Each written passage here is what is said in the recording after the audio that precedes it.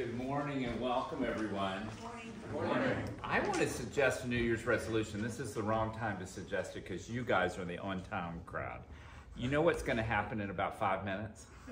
6 or 7 people are going to scurry in through that door just before the gospel reading. So I think I'll say it again in an announcement time about maybe your New Year's resolution is you don't leave at 10 o'clock. You arrive at 10 o'clock.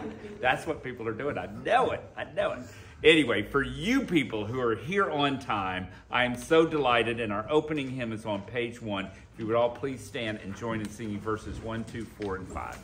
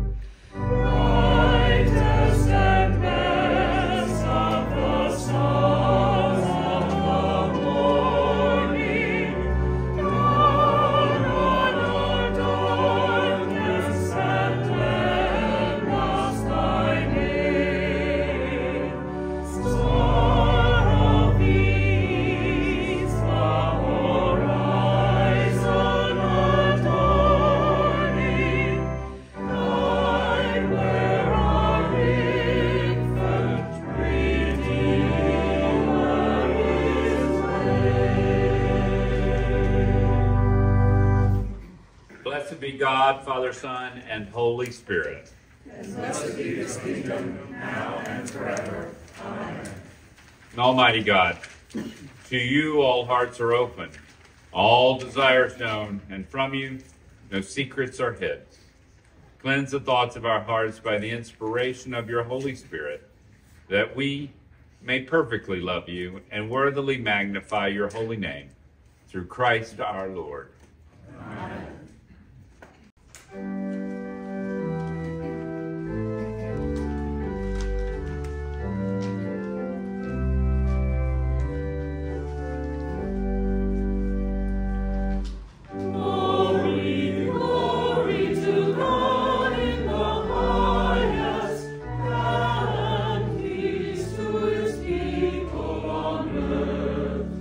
Lord God.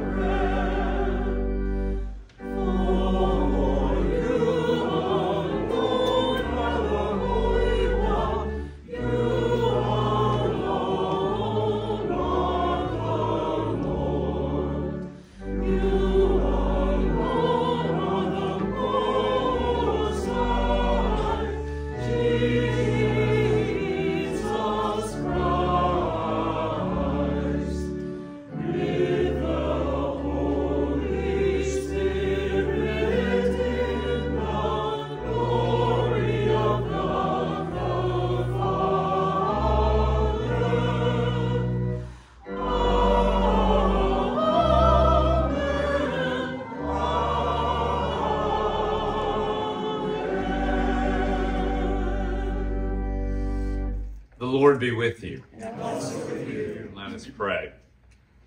O God, by the leading of a star, you manifested your only Son to the peoples of the earth.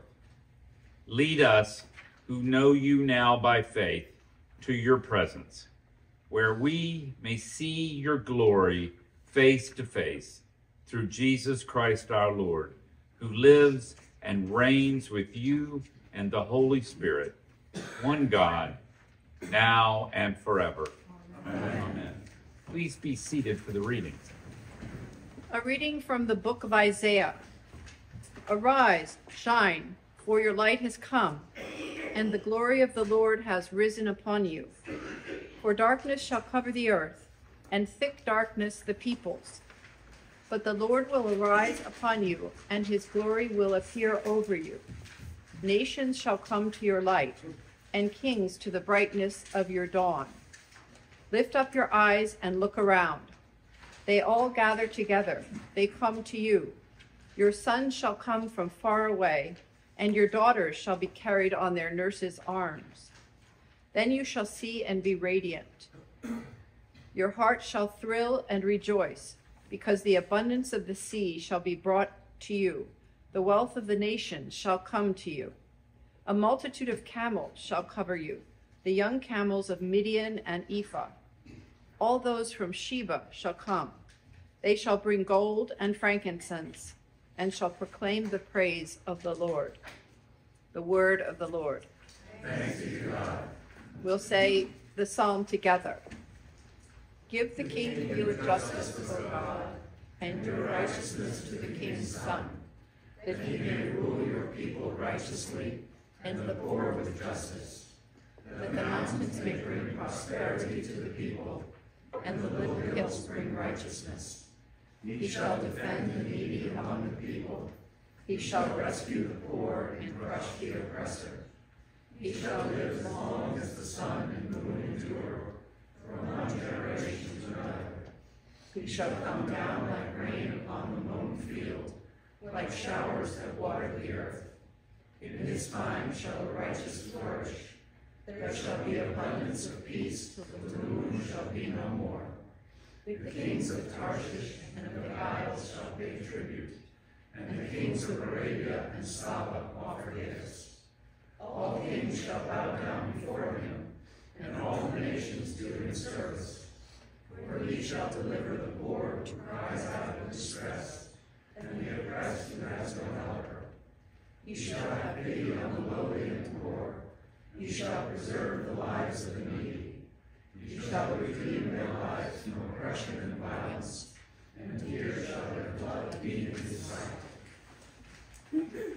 A reading from the letter of Paul to the Ephesians. This is the reason that I, Paul, am a prisoner for Christ Jesus, for the sake of you Gentiles.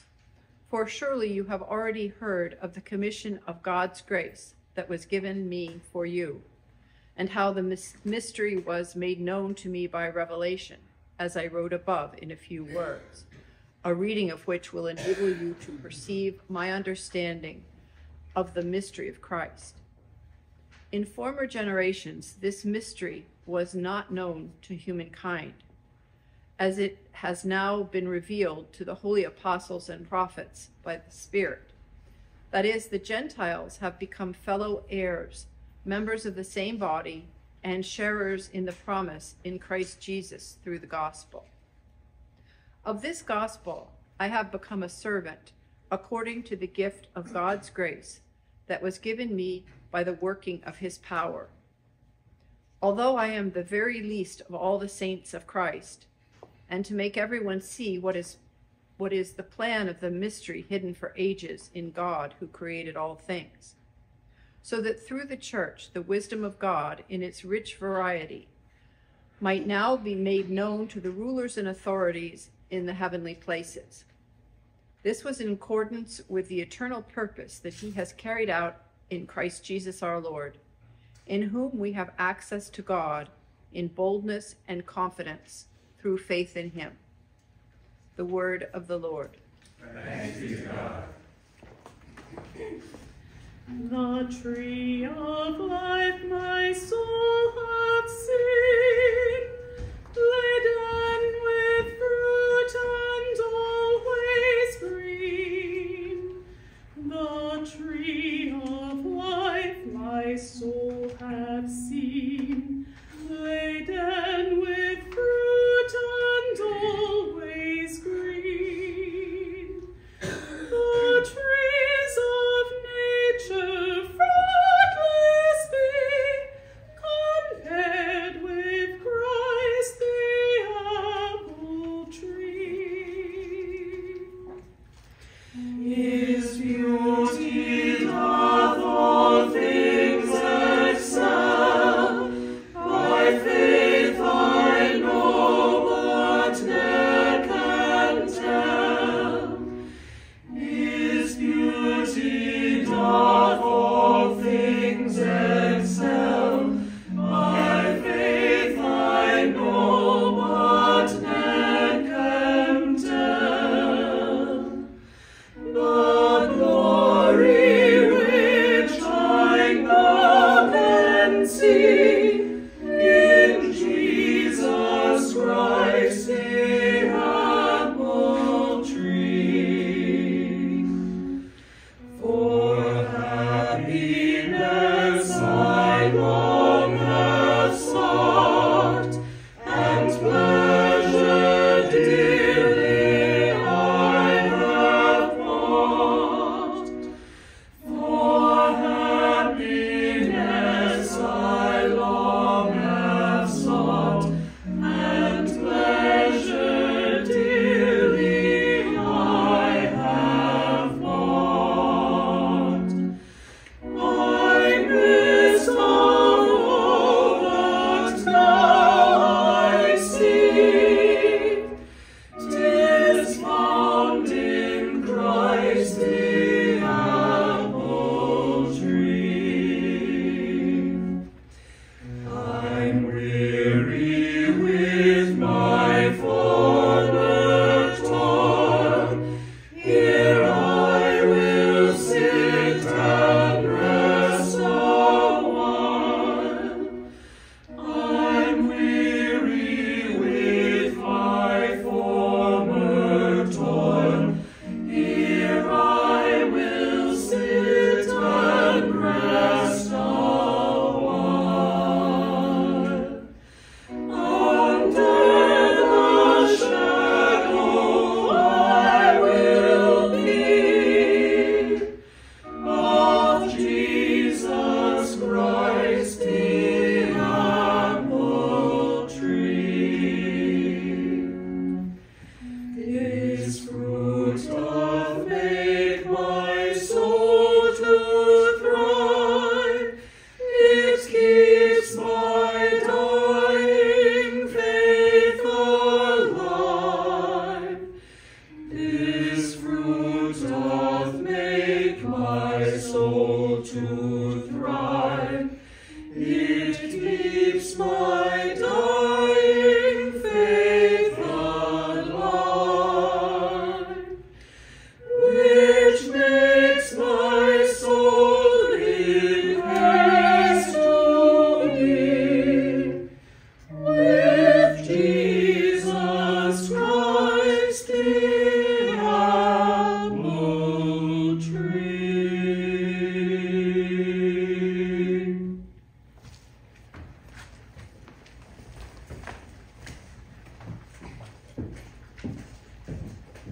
You would all please stand for the gospel procession.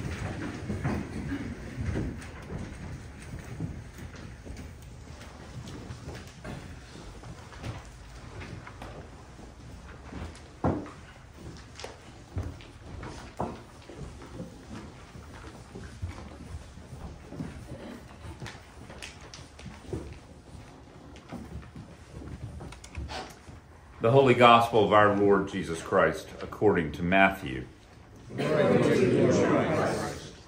In the time of King Herod, after Jesus was born in Bethlehem of Judea, wise men from the east came to Jerusalem asking, "Where is the child who has been born King of the Jews? For we observed his star at its rising and have come to pay him homage. When King Herod heard this, he was frightened, and all of Jerusalem with him. And calling together all the chief priests and scribes of the people, he inquired of them where the Messiah was to be born. And they told him, in Bethlehem of Judea, for so it has been written by the prophet. And you, Bethlehem, in the land of Judea, are by no means least among the rulers of Judah. For from you shall come a ruler who is to shepherd my people Israel. Then Herod secretly called for the wise men and learned from them the exact time when the star had appeared. Then he sent them to Bethlehem, saying, Go and search diligently for the child. And when you have found him, bring me word so that I may also go and pay him homage. When they had heard the king, they set out, and there, ahead of them, went the star that they had seen at its rising, until it stopped over the place where the child was. When they saw that the star had stopped, they were overwhelmed with joy. On entering the house, they saw the child with Mary, his mother, and they knelt down and they paid him homage. Then opening their treasure chests, they offered him gifts of gold, frankincense, and myrrh. And having been warned in a dream not to return to Herod, they left for their own country by another road. The Gospel of the Lord. Praise to you, Lord Christ.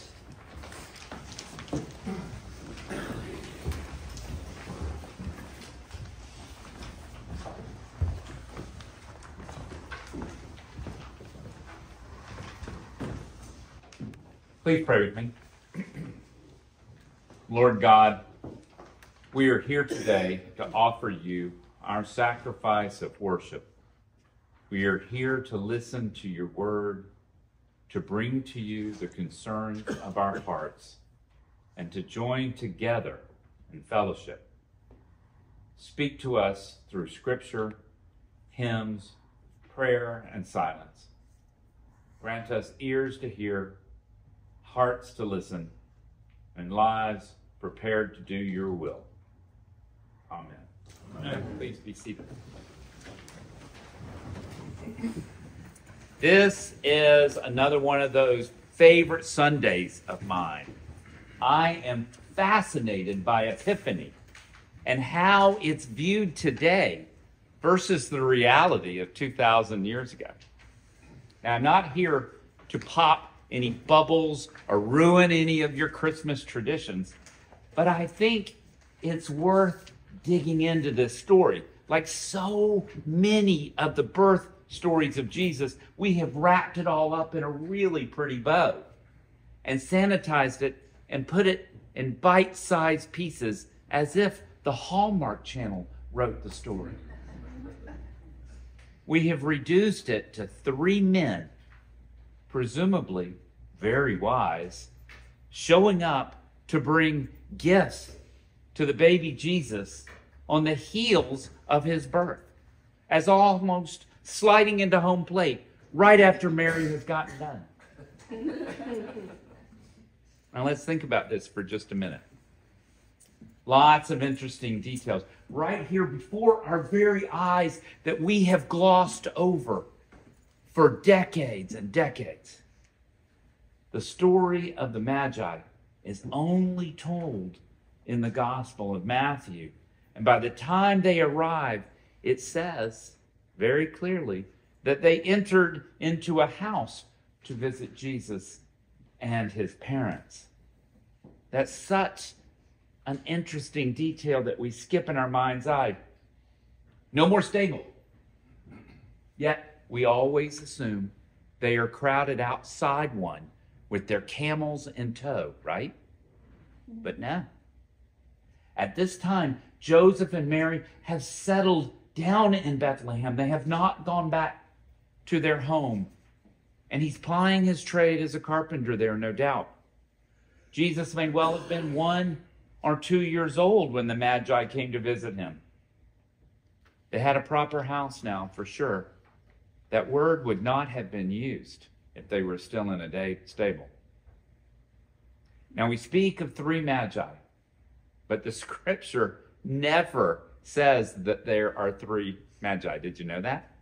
We just all have become so accustomed to it. We believe that there are 3 of them.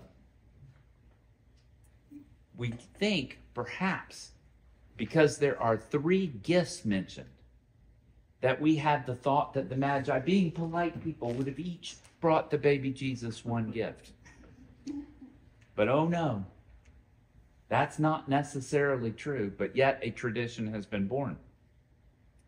They have traveled so very far, and they are indeed wealthy people, for who else could afford such extravagant gifts as gold, frankincense, and myrrh were, worth fortunes in their day? They were traveling at night. Why? Because they were following a guiding star. The roads in ancient Israel were dangerous places in broad daylight. At night, bandits would have been waiting to prey upon 3 single wealthy men traveling. So these smart men would have been in a large caravan full of pack animals, tents, supplies, servants, and most importantly, security guards. So you see, there could have indeed been many magi and certainly dozens of caravan workers following that star for all we know. Notice I keep stressing the title, Magi. Well, they were astrologers, and that's basically the translation of magi. Not astrologers like we think of today with our horoscopes telling us what kind of day we're going to have or who we're going to meet and marry. They were from a priestly class of Persian and Babylonian experts in such arts as astrology and the interpretation of dreams. They were well educated and respected, but they were not kings. Later tradition made them kings when the gospel was written and it interpreted the prophecies from the Psalm 72 that we just read and the prophet Isaiah that Blair read in the Old Testament that references kings coming to visit the newborn Messiah. Now the Magi have studied the heavens and something amazing has happened. A bright new star has appeared in the constellation associated with the Jews. These learned men, wanting to discern the meaning of this astrological happening, would begin to study the prophecies of the Jews. And yes, they would have even read the Hebrew Bible to help them discern just what was up. After some time, they would have read about a Savior being born, a king for the Jews. So they decided to go and see for themselves. They traveled perhaps thousands of miles to see this new king of the Jews. And when they found him, they rejoiced. Wouldn't you if you had ridden a camel for 1,000 miles? The Magi changed their whole world so they could find this little baby. And they brought Jesus the very best gifts that they had to offer him. But isn't this so different from the way the world today acts when it comes to our Lord? We expect God to come looking for us, to explain himself for the things that happen, to prove who he is, and we expect him to give us gifts. Imagine. We don't inconvenience ourselves to go and find him. And when we do give him gifts, it so often turns out to be the last or the least that we can give, attached with excuses and conditions. Wise people seek and worship Jesus today, not for what they can get, but for who he is.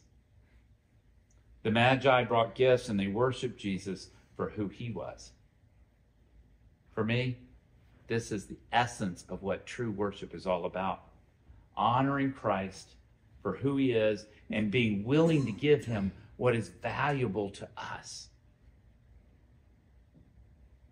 After finding Jesus and worshiping him, the Magi were warned by God in a dream that they each had not to return to Jerusalem because Herod, the Roman installed king of the Jews, meant to use them to find this baby Jesus and to kill him.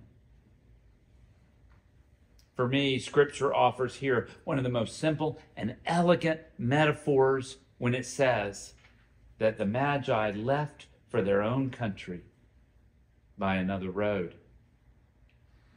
Isn't that what happens to all of us after we've had an encounter with Jesus? We change our direction in some way. A metaphor, beautiful in its simplicity. How I pray this would be for us all. In conclusion, I think we get so much of this story backwards. We come here to see a reenactment of a long ago event. We forget that the Magi came to see, honor, and worship Jesus. They didn't come to watch a show somehow detached from the action, just outside the stable, peering in. The possible epiphany for us today, and not one I originated, is this. For many of us, and certainly in other parts of Christian tradition, when people think of worship service, they think of God as the director, the choir, the priest, the chalices and acolytes as the actors, and the congregation, you guys, as the audience, watching some kind of action go up on stage here. But I want everyone to leave here today with a new thought, if you haven't had it before. I want you to completely turn that list around. What if you think of the priest as the director? All of you, and I mean all of you. The entire congregation and choir, organist, chalicist, as actors in this worship drama. And who does that leave in the audience? Just one. God. Let our worship, individually and collectively, be mindful of his attention on us. Amen. If you would all please stand, and turning to page 6 in your bulletin, join me in the reaffirmation of our faith by reciting the 19th. We believe in one God, the Father, the Almighty, maker of heaven and earth, of all that is seen and unseen. We believe in one Lord, Jesus Christ, the only Son of God, eternally begotten of the Father, God from God, light from light, true God from true God, begotten, not made, of one being with the Father. Through him all things were made. For us and for our salvation, he came down from heaven. By the power of the Holy Spirit, he became incarnate from the Virgin Mary and was made man.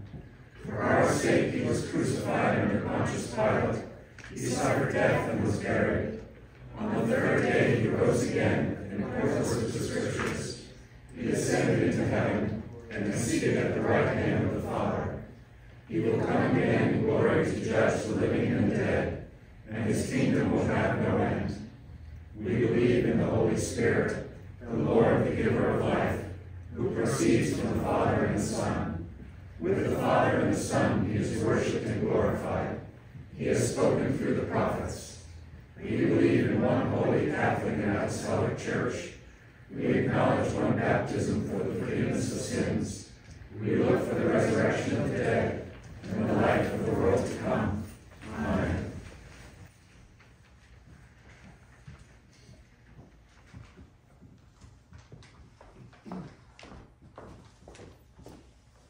With all our heart and with all our mind, let us pray to the Lord, saying, Lord, have mercy. For the peace of the world, for the welfare of the Holy Church of God, and for the unity of all peoples, let us pray to the Lord. Lord, have mercy. For our bishop, and for all the clergy and people, let us pray to the Lord. Lord, have mercy. For our president, for the leaders of the nations, and for all in authority, let us pray to the Lord. Lord, have mercy. For Bridgehampton and every community, and for those who live in them, let us pray to the Lord. Lord, have mercy. For the good earth which God has given us, and for the wisdom and will to conserve it, let us pray to the Lord. Lord, have mercy. For the aged and infirm, for the widowed and orphans, and for the sick and the suffering, let us pray to the Lord. Lord, have mercy. For the poor and the oppressed, for the unemployed and the destitute, for prisoners and captives, and for all who remember and care for them, let us pray to the Lord. Lord, have mercy. For all who have died in the hope of the resurrection, and for all the departed, let us pray to the Lord. Lord, have mercy.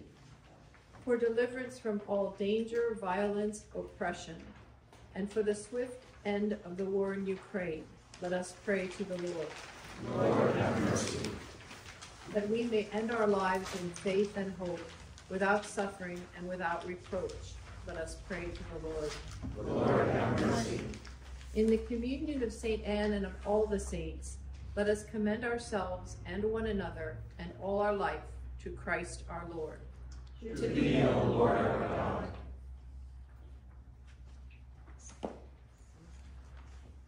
O Lord our God, accept the fervent prayers of your people and the multitude of your mercies. Look with compassion upon us and all who turn to you for help. For you are gracious, O lover of souls, and to you we give glory, Father, Son, and Holy Spirit, now and forever. Amen. Now let us humbly confess our sins against God and our neighbor.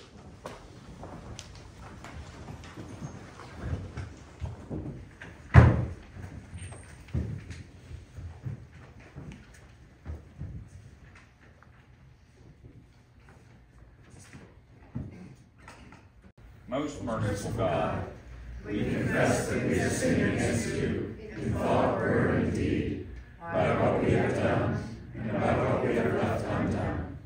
We have not loved you with our whole heart. We have not loved our neighbors as ourselves. We are truly sorry, and we humbly repent. For the sake of your Son, Jesus Christ, have mercy on us and forgive us, that we may delight in your will and walk in your ways, to the glory of your name. Amen.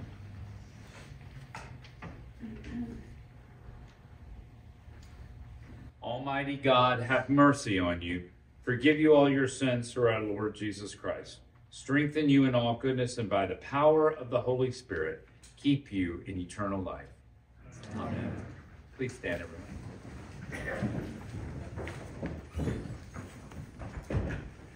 May the peace of the Lord be always with you. And also with you.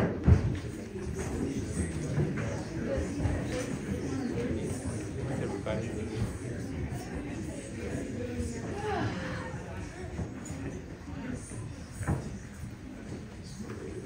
Everyone, please have a seat. I am delighted to say that Coffee Hour's back after a 2-week hiatus with all the crazy holiday falling on Sunday. We gave everybody with Coffee Hour a break, but I've missed the fellowship, and it looks delicious over there, and so I hope you'll come over. The bathrooms are complete. The kitchen work is complete. If you haven't checked it out, stop over and take a look. It looks great. And I hope that you will enjoy seeing that. I want to point out in your bulletin that for Maureen's Haven, we have a full crew for Tuesday night. I'm super excited. Thank you all for signing up for this. It is such a wonderful thing to have these people on these cold nights to come into our home, our parish house, be warm, and to now have a hot shower too. So thank you all for being a part of making that happen and for volunteering. We'll be back in February. Maureen's Haven will be back in 2 weeks because the folks from the Catholic Church come down and host it at our place. So our showers are getting more and more use, which is a great thing. I love that. It makes me really happy. This is Epiphany. This is our last day or celebration of Christmas. So right after this service, you would do us all a great favor if you would take a poinsettia home with you. They are beautiful, but they need to go somewhere, and I hate to see them get just thrown in the trash. So please take one home and enjoy it, or take two. As many as you want. There's plenty of them. So please feel free. Don't push anybody when you're coming up to get them, but please take all you want. I have seen some aggressive action before on the getting of the flowers around here. Mark your calendar. January 29th is the annual meeting. And that's an exciting day when we talk about not only what we accomplished in 2022, but we turn our eyes towards 2023 and beyond, where St. Anne's is going, where we're being called to by the Holy Spirit. We will have a luncheon following immediately after this service over in the parish house. And then we will have our meeting, which lasts about an hour. Your participation is vital. You'll be voting on new vestry people to be joining the vestry for 2023, and they'll be on for 3 years. And I also have a really happy surprise to share that day. So I hope that you guys will come and be a part of that day, the 29th. That's coming up before we know it. A lot of preparation is going into that for sure. We will be honoring our people that will be coming off of the vestry at that time, including our senior warden, Nicola Barbara, who's been a warden for the last 2 years. So I hope you'll be there. Walk in love as Christ loved us and gave himself as an offering and sacrifice to God.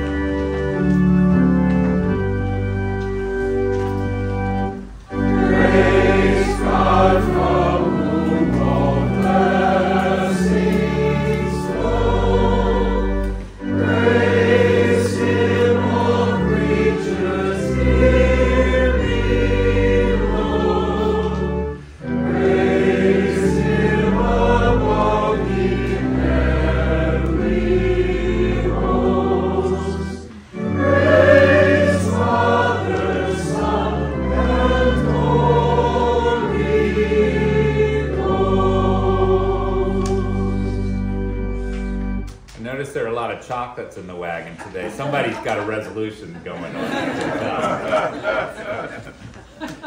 Let us pray.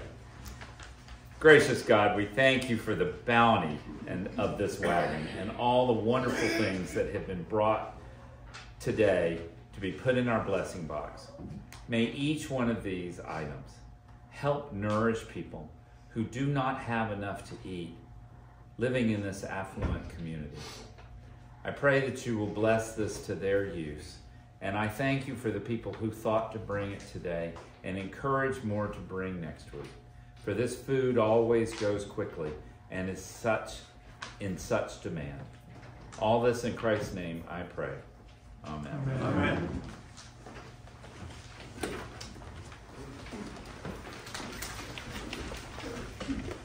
The Lord be with you. And also with you. Lift up your hearts. We lift them to the Lord. Let us give thanks to the Lord our God. It is right to give him thanks and praise. It is right and a good and joyful thing, always and everywhere, to give thanks to you, Father Almighty, creator of heaven and earth, because in the mystery of the Word made flesh, you have caused a new light to shine in our hearts, to give the knowledge of your glory in the face of your Son, Jesus Christ, our Lord. Therefore we praise you, joining our voices with angels and archangels and with all the company of heaven, forever sing this hymn to proclaim the glory of your name.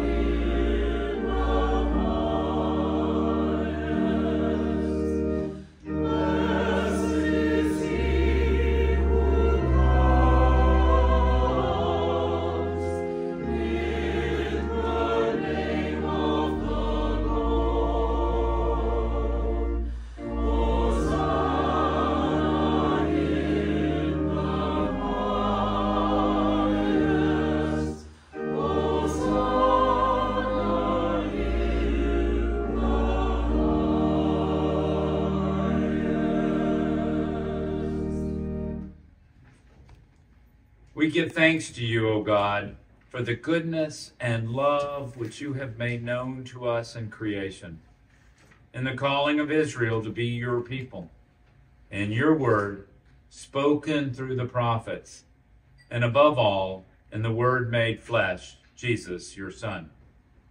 For in these last days you sent him to be incarnate from the Virgin Mary, to be the Savior and Redeemer of the world. In him you have delivered us from evil and made us worthy to stand before you. In him you brought us out of error into truth, out of sin into righteousness, out of death into life. On the night before he died for us, our Lord Jesus Christ took bread. And when he had given thanks to you, he broke it and gave it to his disciples and said, "Take, eat. This is my body which is given for you. Do this for the remembrance of me."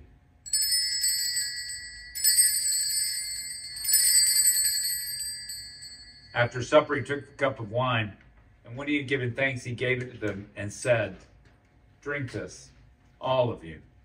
This is my blood of the new covenant, which is shed for you and for many, for the forgiveness of sins. Whenever you drink it, do this for the remembrance of me."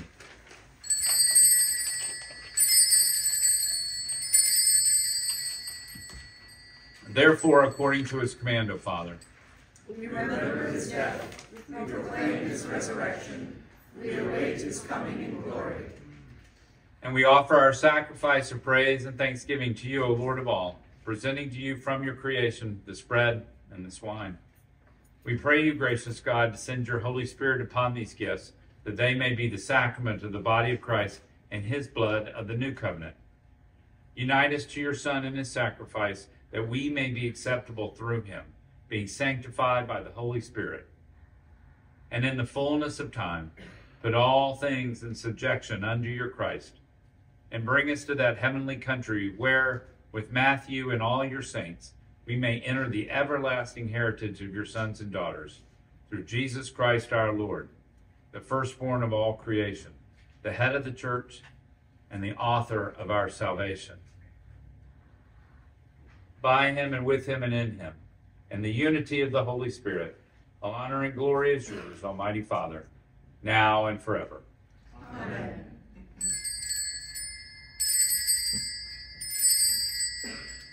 Now as our Savior Christ has taught us, we are bold to say, Our Father, who art in heaven, hallowed be thy name. Thy kingdom come, thy will be done, on earth as it is in heaven. Give us this day our daily bread, and forgive us our trespasses, as we forgive those who trespass against us. And lead us not into temptation, but deliver us from evil. For thine is the kingdom, and the power, and the glory, forever and ever. Amen. Alleluia, Christ our Passover is sacrificed for us. Therefore let us keep the feast. Alleluia.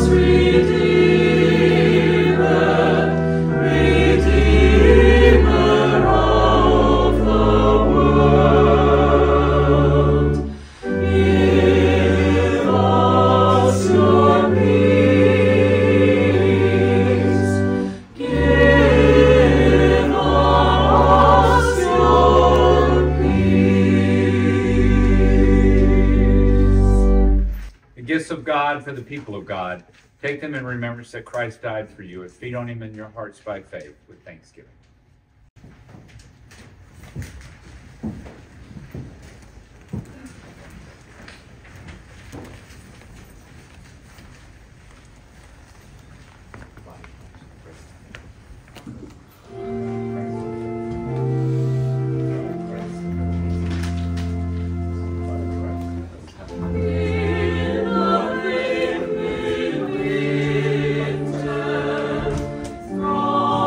We will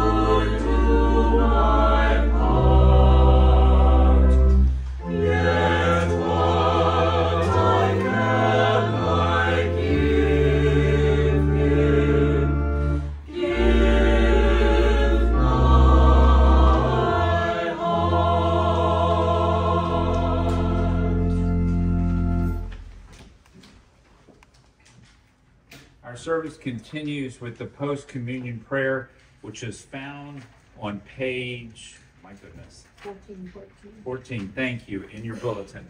If you would all please stand or kneel as you are able.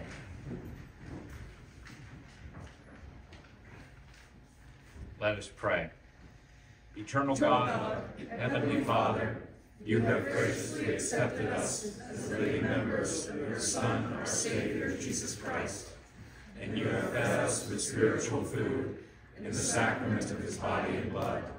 Send us now into the world in peace, and grant us strength and courage to love and serve you with gladness and singleness of heart, through Jesus Christ our Lord. Amen. May he, by his incarnation, gathered into one, things both earthly and heavenly, fill you with the sweetness of inward peace and goodwill.